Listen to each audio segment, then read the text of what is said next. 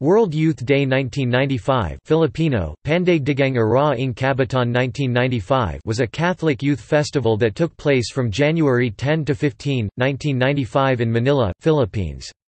It was the first time for an Asian country to host the event.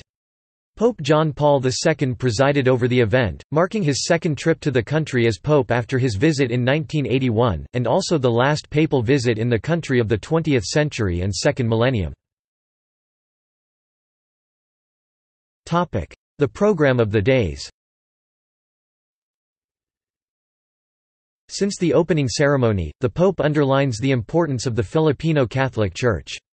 At the meeting of the Federation of Asian Bishops' Conferences (FABC), the Pope points out what are the new areas of the contemporary mission: the poor of cities, migrants, refugees, young people, the media and social communications. In the first millennium, he says, "The cross has been planted on the soil of Europe, in the second on that of America and Africa. We can pray that in the third Christian millennium in this vast and vital continent there will be a great harvest of faith to be harvested."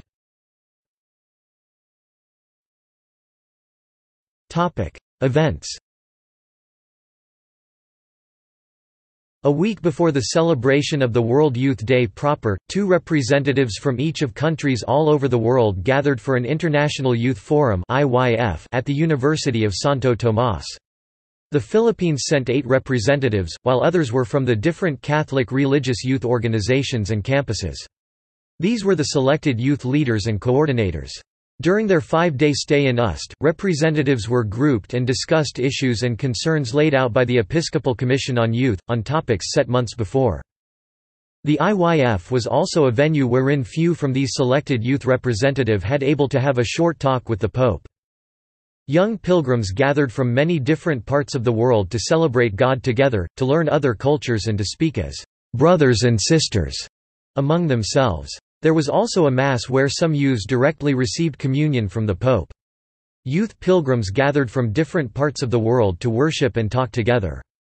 Different activities were held, including a traditional barrio fiesta, where it was possible to search company and entertainment. During these days, Masses were celebrated every day in most parishes throughout the Philippines.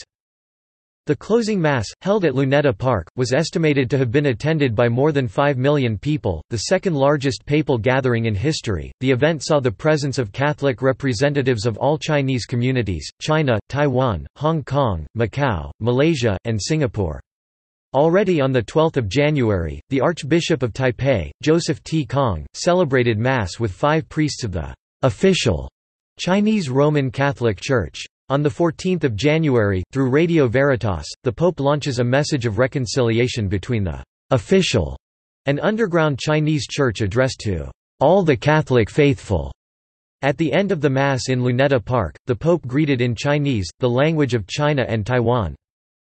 This was Pope John Paul II's last visit to the Philippines, as his scheduled return for the World Meeting of Families in January 2003 fell through due to the progression of Parkinson's disease.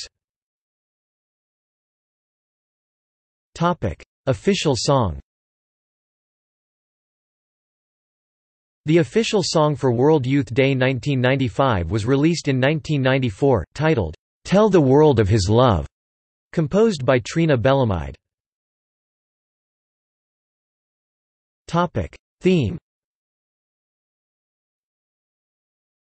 As the Father has sent me, so am I sending you.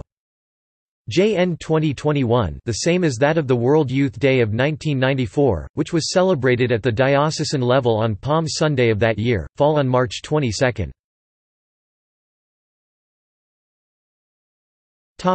John Paul II's assassination attempt. Ramzi Youssef, an al-Qaeda member, attempted to assassinate the Pope in the Bojinka plot, but the plan was discovered 4 days earlier and Youssef fled to Pakistan. Delegations. Pilgrims at World Youth Day 1995 represented the following countries. Notes and references.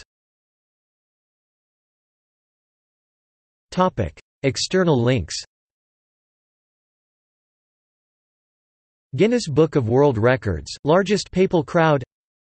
http://www.vatican.va/gmg/years/gmg_1994-1995_fr. HTML